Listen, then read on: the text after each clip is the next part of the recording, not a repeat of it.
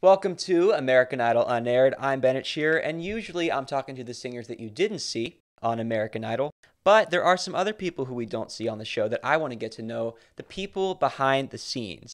One of these people is Josh Randall, who is a casting producer for Idol. He's also the host before the host, and you'll learn what that means. Josh, he's in the Zoom room now. How's it going? What's up, Bennett? It's such a pleasure to be here, man. Thanks for having me. Oh, it's a pleasure to talk to you, Josh. Now, you are here to talk to us about finding amazing talent because you are indeed a casting producer for American Idol, gearing up for its 21st season. Very exciting, but there is so much that you have done in your career that I want to give you the chance to talk about for a little bit. Oh, that's uncomfortable, Bennett. You're gonna put me on the spot. Yeah. I So am. prior to Idol, I was an almost famous pop star. That was my dream. I was signed to Interscope Records. I did songs with Flo Rida, T Pain, Akon. I was also in like a boy band. I was also on America's Got Talent at one point. So I've kind of been through the gamut. That's kind of been, I think, my X factor as a casting producer, being a former artist, because I also relate and I feel like I speak the language of a singer. And I also kind of, have a better understanding of what TV looks for now. So I hope to be like a little bridge for singer and television and facilitate some opportunities for these kids. Absolutely. Now you have a lot of involvement in American Idol. So one thing I did mention, you are the host before the host, and I want to get to that really quickly because can you explain what that means to the listeners who may not know exactly what we're talking about here?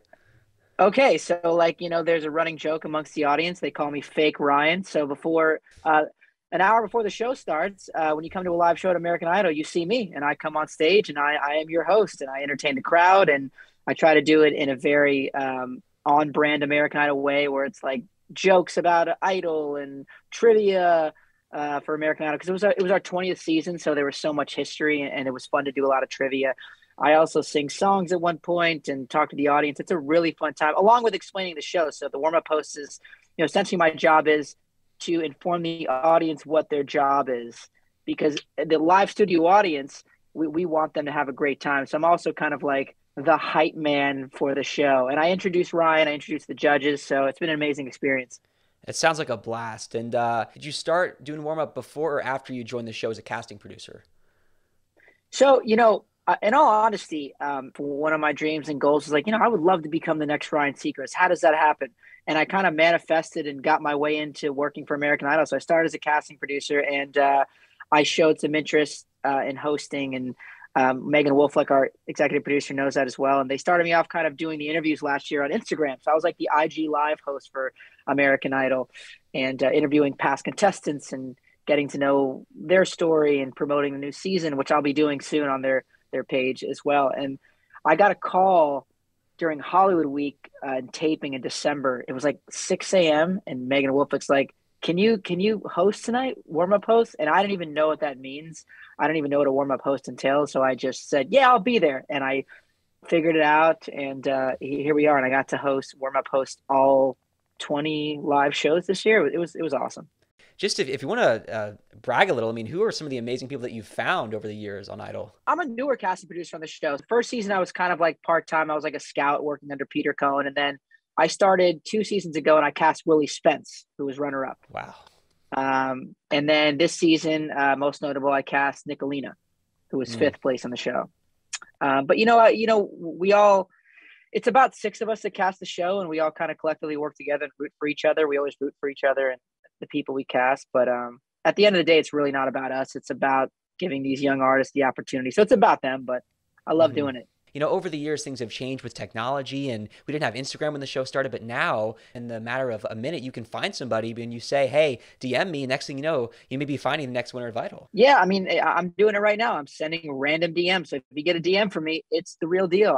I'm interested in you, and I'm interested in bringing you in, and kind of giving you the rundown and coaching you on what it takes to be on the new season. You mentioned there's about six of you guys that actually find the talent. So, what in particular is Josh Randall looking for? Because I know you probably have a specific ear when it comes to what you're looking for. We all kind of have like different brands of what we look for. Me personally, I'm always just kind of known for finding personalities and people that stand out, not necessarily vocally. Obviously, like you have to check a box being a great singer. This is American Idol. But I'm always looking for kind of personality and little quirks, and because I'm quirky and I have a lot of energy and feel like I'm fun. So I always try to bring people into the show that bring some sort of X factor when it comes to personality. The goal has always been to have someone on the show or people on the show transcend from the show and become a successful recording artist. Obviously, the Kelly Clarksons and Carrie Underwoods happened, in my opinion, because at the time, American Idol in itself was just this pop culture phenomenon. So that's why their success was just, it was the only show on television like that. Now we have so many competing shows, but we still are the number one show. And the goal is always to find the next biggest artist. And I always describe Idol now. It went from the singing Olympics, it was always the big belters that had success and those people that can do the vocal gymnastics to, now it's become like, who's the next biggest artist? It's very like singer songwriter artist driven. So those artists that might have been afraid, like, oh, I'm not the biggest belter. I mean, you could possibly go top 10 on the show now because it's really about bringing authenticity and originality to the show. That's what I think has been just fascinating and really interesting, especially when they brought the show back on ABC, because going into its 21st season, I mean, every year, the standard keeps going up and up and up. And it's not just the vocal ability, it's about how can you present yourself as an artist. And Alejandro really raised the game season 17. And then you see what happens next year. You got Julia Gargano. And then just every year after that, I mean, we're just seeing, it's like, you never know what's going to come through those doors. Yeah, I mean, for everybody out there, if anyone's watching that's never auditioned, there's really nothing to lose. It's very pro artist friendly. I think in the past there was always like a taboo thing, like, oh my gosh, I don't want to give up my rights or this, and it's a lot different now. What you're getting yourself into. The show is very pro artist, and we support singer songwriters, and you can even audition with an original song. Where a couple of years ago, not a couple seasons ago, but in the past, where you did an original song, it was kind of like, it was just not a good thing. But now it's almost celebrated. I know that we do see on these shows sometimes, and it's like, it can be a risk, and oftentimes it's subjective whether or not an original song is good enough, and sometimes people choose covers because they're safer. But I mean, do you prefer that an artist takes that risk and sends you an original song, or do you think it's all about what actually sounds good? I think it's twofold. I mean, I think you always want to have a great cover in your pocket. And when I say doing a cover, it's like, what cover is adjacent to you as an artist? So, you know, the cover needs to sound like, hey, I would have wrote that song. That's the type of, if I could have wrote any song, it would have been that one. So I always say like the cover you choose needs to feel adjacent to you. But if you got a solid original, I mean, I'd love to hear it, because our executive producer, Megan, like I said, like, she's always going to ask you that question before, because I don't know if you've heard anything beyond the curtain, but before you get to judges, it's an audition process. Oh yeah.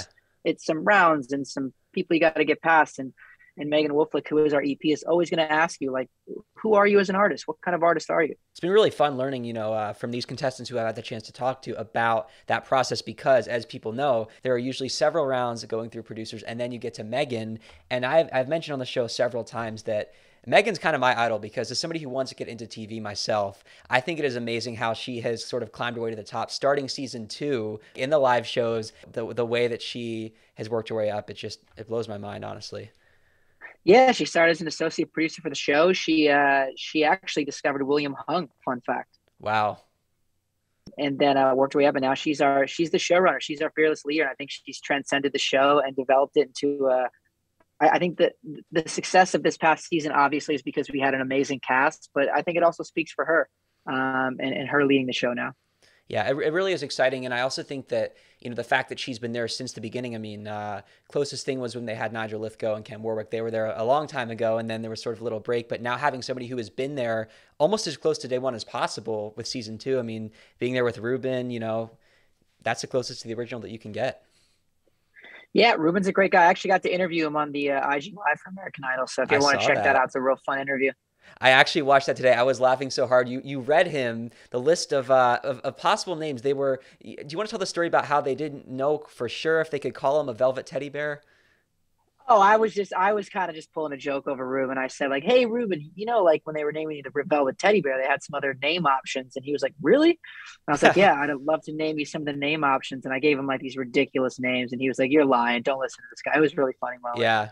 seeing all these contestants who even back in the day in these earlier seasons that are still doing amazing things, and seeing them usher in the new talent. This 20th season was really special because especially having those alumni come back like Ruben, like Jordan, and seeing how these contestants, even in this day and age where, they're getting into an industry that's so different from when Ruben and Jordan started out, and yet having an amazing voice and an amazing story and personality, those things never change, I think, no matter what day and age we live in. Absolutely. I mean, they're timeless artists we found. And I think we're on the road now. I think, this past season, we had some amazing artists from Nicolina to Jay, to Fritz, to our winner, Noah Thompson. Like, they're doing some numbers, and the proof is in their success right now. So let me ask you a question. So are you like an American Idol enthusiast? Like, how did American Idol Unaired start?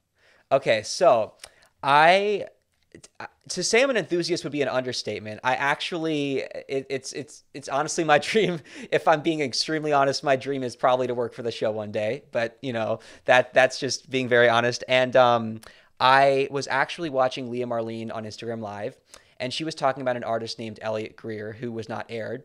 So I checked out his page, and I was like, this dude is just incredible. He'd be a great interview. I've been doing podcasting since I was about 13, kind of on and off. And I was just like, he'd be cool to talk to. And I was like, we should do a whole show based around the unaired contestants. And then lo and behold, it's just been an honor that so many of them actually wanted to talk and chat about their experience. So it's been a wild ride. All right, since you're an American Idol enthusiast, I'm going to put you to the test. We've had 20 seasons. We're going to 21. So can I test your trivia with American Idol? Oh, yeah. Okay. True or false? Philip, season 11 winner. His middle name is Philip. No, false. True. Yeah, you're correct. You're correct. It's false. It's yes. Landon. How old was a season 5 winner Taylor Hicks when he won? 23. Do you know Taylor Hicks was the guy with salt and pepper hair? He was 28, man. It was the way he was 23. I do a joke in the warm-up show, and I tell people, I'm like, how old was Taylor Hicks when he won season 5? Was it 26, 28, or 54? Yeah, I should have known the gray hair. I should have known. Okay, I'll give you one last one. So Carrie Underwood won season 4. The runner-up behind Carrie Underwood, was his name Bo Nice, Bo Rice, Bo Bice, or Bo Slice? Bo Bice. Correct. All right, you got 2 of 3. You passed the test. You are an American Idol enthusiast. Seen every episode, and I'm pretty disappointed in myself about the Taylor Hicks one, but that's okay. I did want to ask about you mentioned just some of the artists that you have found recently, Nicolina and Willie, and what stuck out about them, because they must have had something that just really caught your eye. I mean, not just to speak for them, there's so many artists that, we all cast and they don't really get shown. So I'm passionate about all of them. I mean, Willie and Nicolina obviously were just amazing vocalists. And I knew Willie through someone else because I'm from Florida, and Willie originally used to live in West Palm Beach, close to where I grew up. And we knew, I just reached out, and Willie was someone I tried to get the previous season, and just didn't work out. And it was a lot of calls, and it was actually also hard to push Willie through on the show. Like Megan was kind of on the fence, and then I had to kind of, revisit Willie and say, hey, this guy is probably one of the craziest vocalists I've ever seen. And yeah, obviously he had a successful year, almost won the show. But I can speak for all of the casting producers. We're passionate about everybody we get cast, not necessarily the ones that do the best on the show. And the one common theme that anyone I find is it's just talent and likability, and they're all such nice people, and you root for them because their success is your success, and you feel for them. So even like, I didn't cast Leah Marlene, but what a great kid, and happy for her success as well. Actually went to school with her for a bit, so that was fun to cheer her on. Oh, nice. As we head into season 21, I mean, very exciting that Idol's turning 21, and I guess, would you say that it's hard to really describe anything in particular that you're looking for, because how can you really tell before they really walk into the door or slide in your DMs? I mean, I would be misrepresenting myself if I had some formula like, oh, I know exactly. Yeah. You just know when you see it. You don't know, yeah. You know when you see it. I will say, we started doing some callbacks and some auditions today, and they're so good. Everyone's so good, and I think season 20 set the bar for how good the show can be again. And I think season 21 will the goal is to exceed it. Season 20 set the bar really high, but already we've already seen so many amazing talent. And I think the success of the show, and the more artists are seeing the success of these artists, we're going to have even more singer-songwriters and people that aren't afraid to be on a talent show again. Because I am an enthusiast and I just cannot hide my excitement about American Idol, the fact that it is turning 21 and you ask yourself, like, how long can the show go on? Every year you think to yourself, yeah, it's going to come back because it gets better and better and better. Something about the 20th anniversary really just, it just did it for everybody. There was a buzz in the air, like, I don't know what to say. Yeah, there was a buzz for 20, but I also think marketing wise, Idol, the fact that Idol's turning 21 and it's Yeah. legal now, there's going to Yes. be some fun. There's going to be some fun marketing towards season 21. I can tell you that.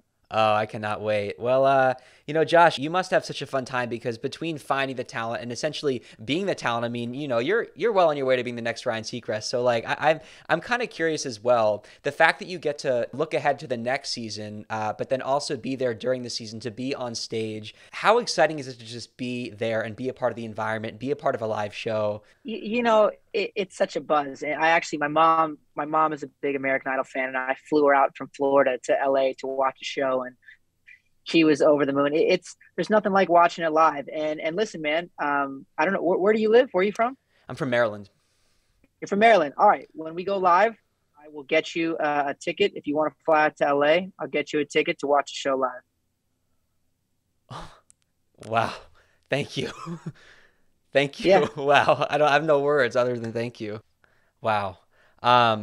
Well, season 21 coming up next year, but you guys are in full swing. I just want to keep repeating it over and over and over again to get in touch with you. And I just want you to make sure that everybody knows how they can do so because we want to find the next American Idol. We want to find somebody amazing and you might just find them. So what do people have to do? It's so simple. It's so informal to talk to me. All you got to do is DM me. I'm the most approachable guy. Just at JRandOfficial. You can DM me, message me, harass me. I'll get back to everybody. And I'll even give you notes if you send the video and I have some critiques on it. But, it's my goal to kind of help facilitate some success for these up and coming artists. If you have any last thoughts or anything that you want to tell any aspiring singers out there about what they can expect if they want to audition. My final thoughts to any aspiring singer that wants to be on the show is that, sometimes it takes a couple seasons to get on the show. I know some might be discouraged, like they got no's the previous seasons. Feel free to kind of hit me up and say like, hey, I auditioned. This is what I did. And sometimes I have some good insight of like what maybe went wrong. Like, I think auditioning via Zoom is a little difficult because you don't have that live setting. It's kind of an adjustment to how can I, through this computer, show these producers that I can make good television. Mm-hmm. And, it can be overwhelming. I will say my biggest advice to everybody auditioning via Zoom, even if you come out to Idol Cross America, which will be announced soon in the next coming months, it's going to be an open call for everybody out there, is that don't fall into the trap of how informal it is to be sitting down. Always stand up. You got a guitar, put the strap on, give us a show. I don't care if you're in your apartment, your room, your kitchen. It goes a long way, showmanship in these auditions, because we're all sitting down at laptops. It's your objective to wake the room up. Wake the room up from the moment you say hello. That goes a long way. That first 30 seconds, hey, what's going on? My name's Josh. I'm so happy to be here. It goes a long way. You want everyone to pay attention. So make everybody pay attention and care to you in your Zoom auditions.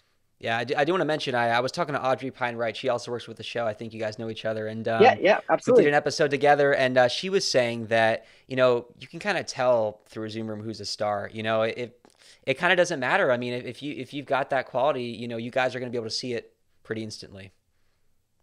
Yeah, and also too, like for everyone listening and any aspiring singers, like you just got to believe you're a star. Yeah. Everybody is a guy or girl until they're this superstar. Katy Perry was once Katy, and Yeah. Ryan Seacrest before he's the host was Ryan at one point, and Luke Bryan was just Luke, and Lionel was just Lionel. So they're all deserving to be stars. So to all those future superstars, hope to meet you guys soon. Yeah, hey, I mean, it's even worth mentioning that the season 20 winner, Noah Thompson, didn't even know what he was getting himself into because his buddy, Arthur, signed him up. So if you want to be the Arthur in somebody's life, and I said this when I was talking to Audrey, then, tell somebody to talk to Josh, because if it's not you, but it's your best friend, it's your brother, it's your sister, whoever it might be, that could be the next American Idol, they've got to follow Josh Randall. They got to make it happen. Boom. Bennett, man, such a pleasure to talk to you, man. And like I said, open invitation once we go live next year. pleasure to meet you in person, hopefully one day, and get to see a show. Ah, I can't even thank you enough for that. And guys, if you like this podcast, be sure to follow us on Instagram or TikTok at Idle Unaired Podcast. Wherever you're listening, make sure that you subscribe, rate, leave a review, or the old-fashioned way, tell a friend. You can also watch these interviews on YouTube. Just search American Idol Unaired. Thank you guys so much for listening. And Josh, thank you so much for being a part of American Idol.